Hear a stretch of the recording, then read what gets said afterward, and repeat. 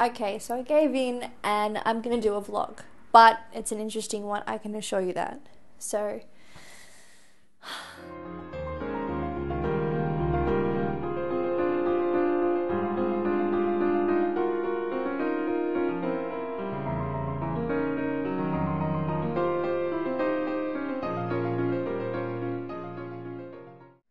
so often in reviews and critiques these days, I see films, novels, fanfiction, etc., wrongly labelled as fantasy when they are clearly science fiction or sci-fi, and vice versa. But wait, there's a difference? Yes, there is a difference, and it's more simple than what you think, yet so many people tend to overlook it. So, without further ado, let's break it down. What is the difference between a fantasy and a science fiction? A film, game, novel, whatever, is classified as a fantasy when the magical elements of the story cannot or have not been explained by some sort of science, whether it be factual science that could realistically happen, or pseudoscience, a sort of make-believe science that does not adhere to the scientific method. It may not be possible here, but it is possible in the world of the story. A prime example of pseudoscience is the 1993 film Jurassic Park. But wait, Jurassic Park could happen. Yeah, sorry to say, but recent studies have proven DNA cannot survive longer than 6.8 million years, whether frozen or not. Meaning that our dreams of dinosaur clones are 58.5 million years too late. Anyway, so fantasy is basically explained by magic. With that in mind, let's take a look at the film book series Harry Potter, where the magic of the world is not explained by character or by author, it's just there, and is accepted by all.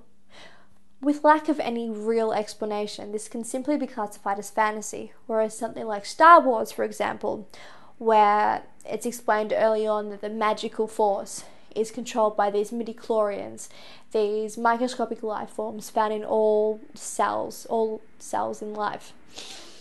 This can easily be classified as a science fiction.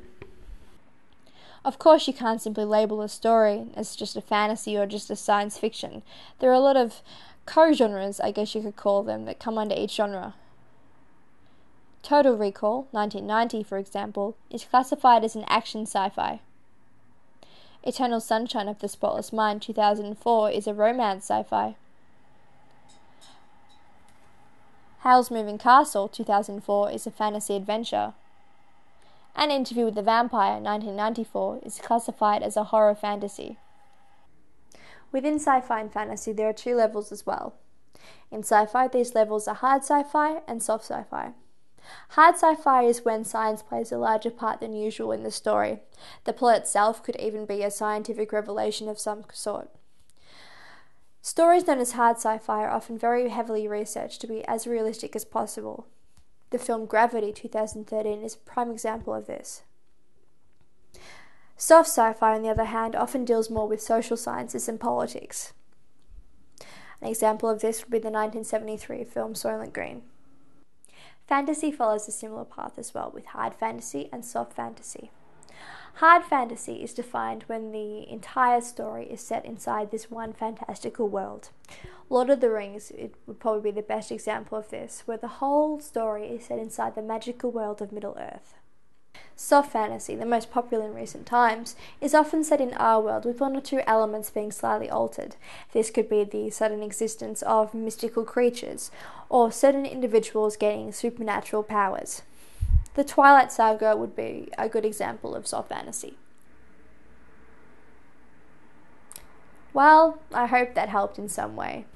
And that's the difference between science fiction and fantasy. Don't do that.